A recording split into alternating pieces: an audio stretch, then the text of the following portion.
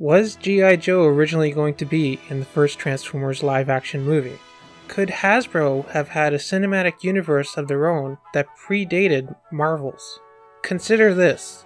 Don't you find it a little odd how in both the first Transformers movie and the first G.I. Joe movie we have two heroic main soldier characters? One, a more humorous black guy, left cheek, left cheek, left cheek! And the other, a slightly more serious leader-type white guy, who are both ambushed by the bad guys with technology that is more advanced than anything they had ever seen before, and later are made aware of this secret government organization with their own high-tech toys. It seems to me like it's very possible that early on in the development process, Josh Duhamel and Tyrese Gibson's characters were originally intended to be G.I. Joe characters, instead of just random soldiers. Well, that is to say, they probably would have started off as random soldiers who ended up joining G.I. Joe, like how Channing Tatum and Marlon Wayne's characters did in the G.I. Joe movie. I could see it happening like this. They are ambushed by Scorponok, and they successfully defeat him. Afterwards, they are recruited by a member of G.I. Joe, or more likely a small team of G.I. Joe operatives who were sent to track down the alien incursion, although obviously they keep it vague and don't reveal themselves to be G.I. Joe just yet, simply stating that they're special ops or something. They do, however, mention how all of today's modern technology has come from studying the Transformers, leading to the two tagging along, and they are given some new toys. The battle in Mission City happens, and the day is saved.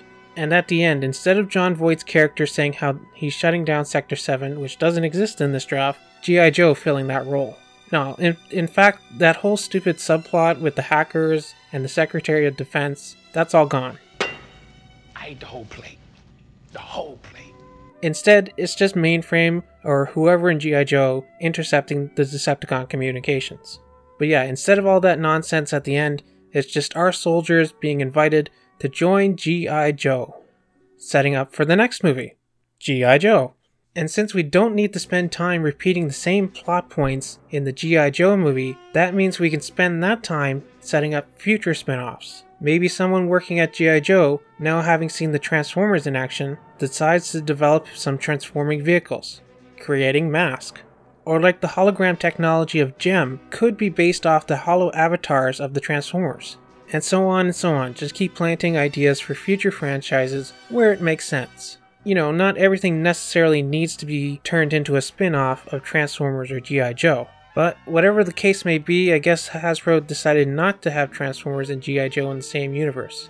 Now, this has been a theory of mine for quite a long time, and I'm sure I'm not the first one to come up with this. But at TFCon Chicago 2018, we had special guest Rick Alvarez there, who sort of confirmed that Hasbro had this idea all along. Hasbro wanted to do this crossover group called Unit E, which would take characters from a bunch of their different franchises like Transformers, G.I. Joe, Stretch Armstrong, Mask, Micronauts, Inhumanoids, Gem, basically their version of the Marvel Cinematic Universe. They actually did a comic book about this at San Diego Comic-Con 2011, but that's about as far as it went.